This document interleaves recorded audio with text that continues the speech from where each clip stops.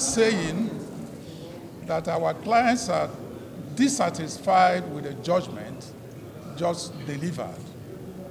And we have the firm instruction of our clients to challenge the judgment on appeal. And the court has promised us that possibly by tomorrow we are going to get a copy of the judgment. Once we have it, we will swing into action. Let me say this. We have to be very, very careful in this country.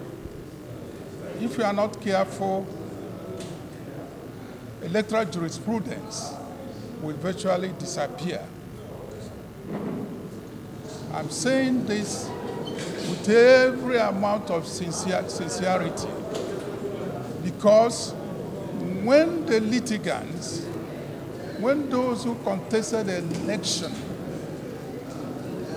continue to find it very difficult to establish their case due to obstacles all the way, starting by INEC, certainly they may resort to some other means of trying to seek justice, which may not be lawful. And nobody encourages that. Nobody encourages that. So, and also, I commend the Court of Appeal for introducing live streaming. You will recall that we applied to the court to have live streaming of all the proceedings.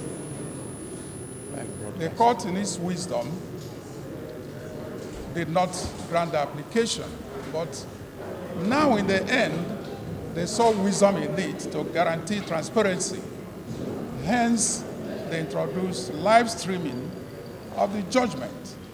Certainly, it would have been better if there was live streaming of the entire proceedings so that the public will now watch it from beginning to the end and connect properly with the judgment.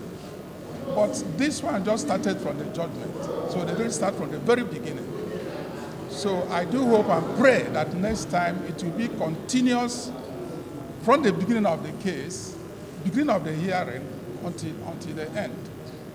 That is the only way you can ensure transparency.